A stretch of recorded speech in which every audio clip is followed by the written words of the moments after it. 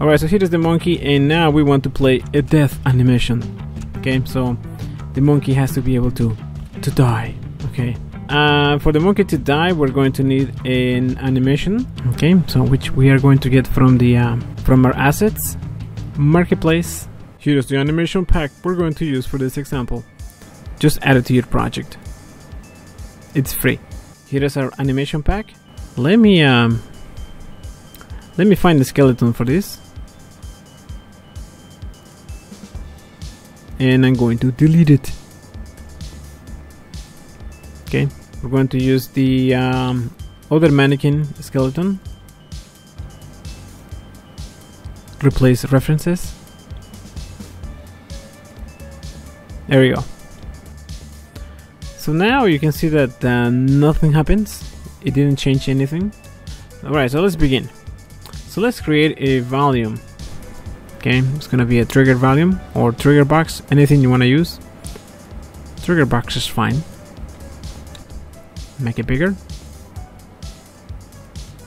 You don't have to. It will make things a lot easier though. Let's open the level blueprint. There it is. And the first thing we want is a collision with the monkey.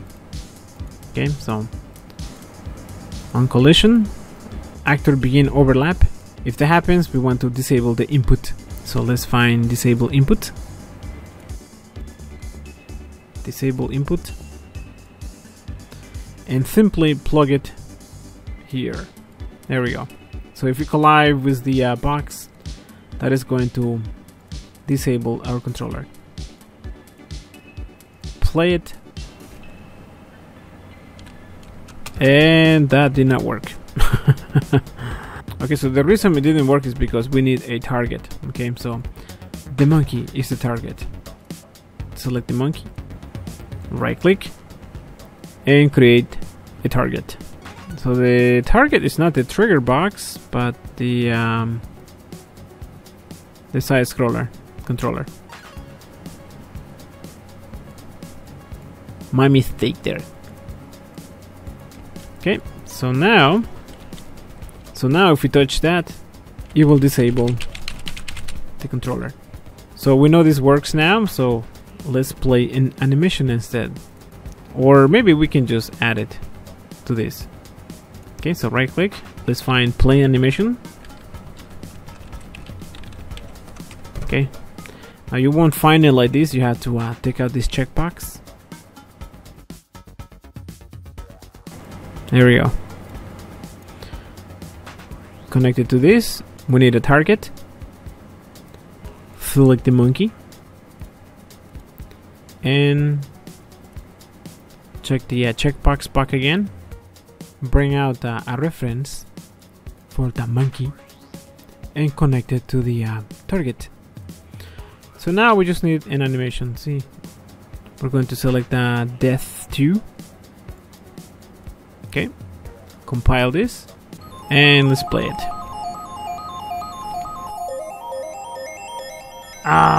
It stopped. Okay, let me just go back here again. Wait a second. Let me find the death animation and duplicate it and assign it to this monkey. Okay, I'm going to rename this to Death 2X. Save it, and let's go back to our blueprint, and we're going to find Death 2X, which is right here, which has been assigned to our monkey. Yeah, if you want more animations, you just have to assign them. Okay, so let's try it now. And he dies. Wah wah wah. Let me try this again. There you go. Alright guys, don't forget to like and subscribe. Also, there is a bell next to the subscribe button. Click on the bell. So in the next video, we are going to make our game restart when the character dies. Thanks for watching. See you in the next video. Bye now.